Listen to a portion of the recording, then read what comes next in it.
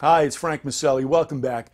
I want to talk briefly today about food at the workshops. Now, let's be clear about this. These are not designed to be giant dinner or big lunch workshops. That's not the purpose here. The white glove workshops model is completely different than some of the things you've done in the past. These are educational events, and that's a very important distinction. But, and this is important, having something to eat, having some snacky kind of stuff at the workshop really is a very, very critical emotional lubricator. What do I mean by that? Well, I'm going to explain some of this, and I'll also give you some tips on what I think you might want to have, because food sends several messages, all right?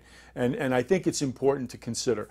Don't do a workshop with nothing to eat or drink. There's just no benefit to that.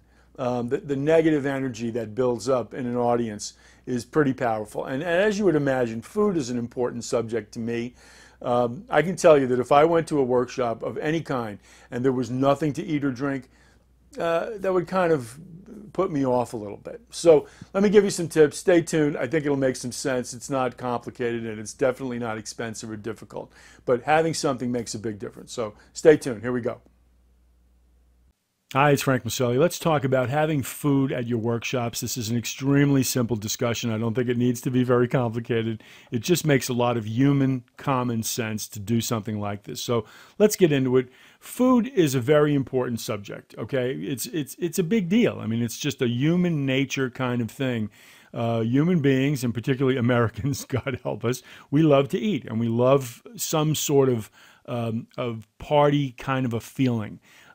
Food makes things festive, okay? And now, look, the workshop is not a party. I get it. It's an educational event. And you know, you could make the case, I don't allow food in the classroom. Well, all right, look, we're all adults here. Let's just get over that. Let's just have some fun. That's the important thing here.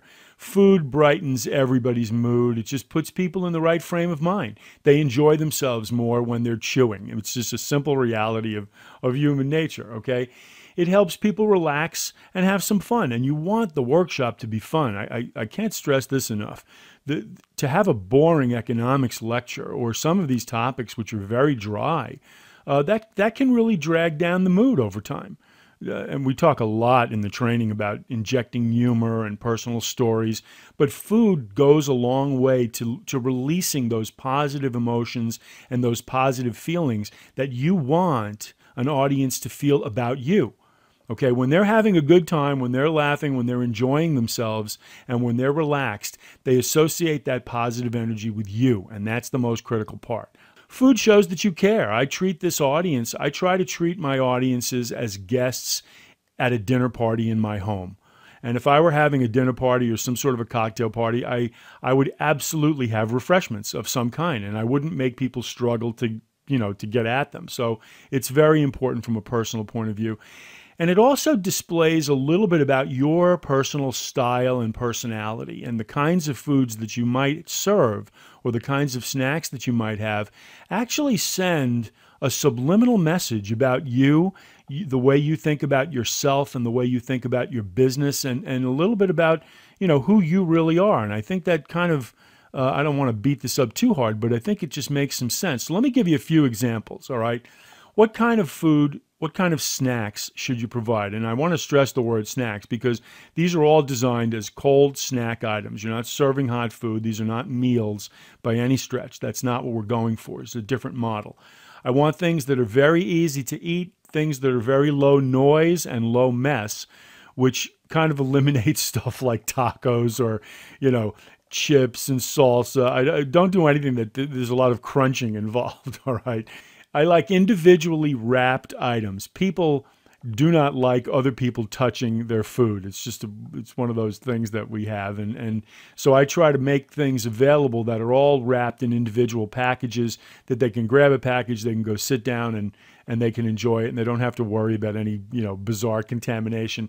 I also like healthy things and classy things. And this is a personal choice, and this is something that, you can obviously decide for yourself what kinds of stuff you want to use. But I'll give you a great example. One of my favorite all-time things are snack bars. And some of these are some of the more popular and ostensibly healthy kinds of snack bars. You've seen these in the grocery store. You can get them at Whole Foods. You can get them anywhere for they're really easy and they're really cheap. And they come in a lot of different flavors and they're a lot of fun. Kind bars, Lara bars, Kashi. These are all good kind of upscale, snacky kind of things. They're relatively healthy. You can also go for the unhealthy, but also more fun.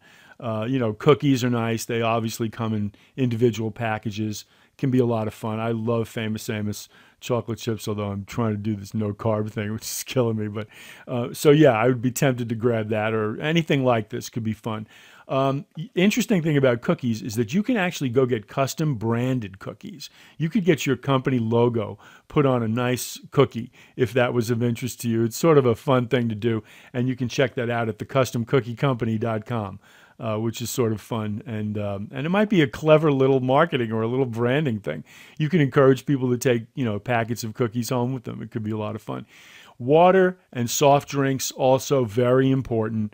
Got to have something to drink, and I'm going with upscale kinds of stuff. I go with Fiji water.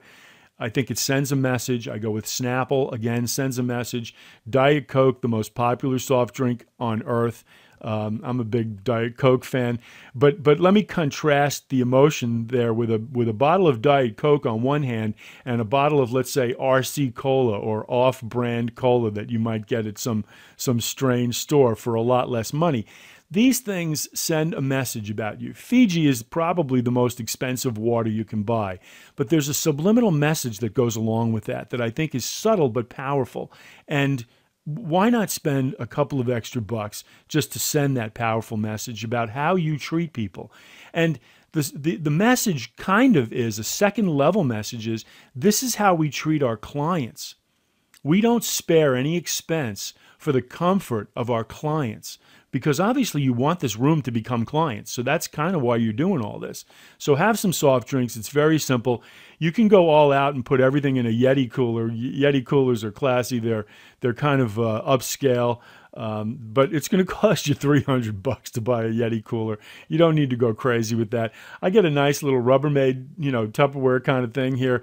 Throw a couple of bags of ice in. It costs you $50, and now you're good to go. And you can just, stick everything in there, and it's easy and cheap as dirt.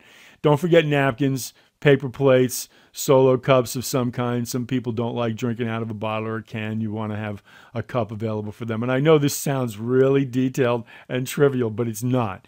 Worst thing you could do is have food and then no napkins. Okay, that's just stupid. Think about stuff like this. It's like having a party. You would absolutely do it. Now, question about coffee. I like coffee. I think it's okay to have coffee. But when you have coffee, you got to have a lot of stuff to go along with coffee. You got to have creamer, you got to have sweetener, you got to have stirrers. It can be a pain in the butt. It depends on what you want to do, but if you can set it up, do it. Again, simple, easy to do. A couple of things I would stay away from. I would stay away from chips. Chips, first of all, are noisy. Secondly, they're kind of messy. You get grease all over your fingers. And third, they're kind of unhealthy. And I think it sends that unhealthy message, similar to cookies, but it's a slightly different thing. I would avoid completely open trays of food of any kind. That's just a nightmare. And by all means, vegetables are the bottom of my list in life. I don't have any vegetables in my world of any kind. And of course, you're not serving any alcohol. And I think this is ludicrous to even mention it, but I feel the need to just say there's no alcohol at any workshops anymore. Those days are gone. The liability is just comically insane, so I wouldn't go anywhere near alcohol.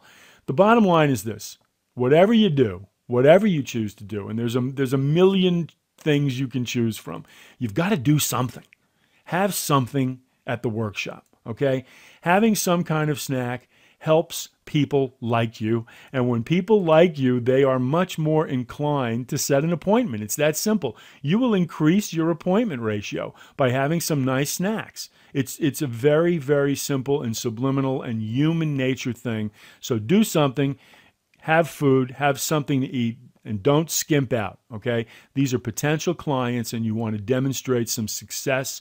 You want to demonstrate some power and some, hey, enjoyment. That's the nature of that's the nature of this entire process. Is you want people to have a great time, and you want them to remember you for having such a great time at the workshop. End of story. Thanks very much. Contact me as always if you have any questions. Always here to help. Talk to you soon.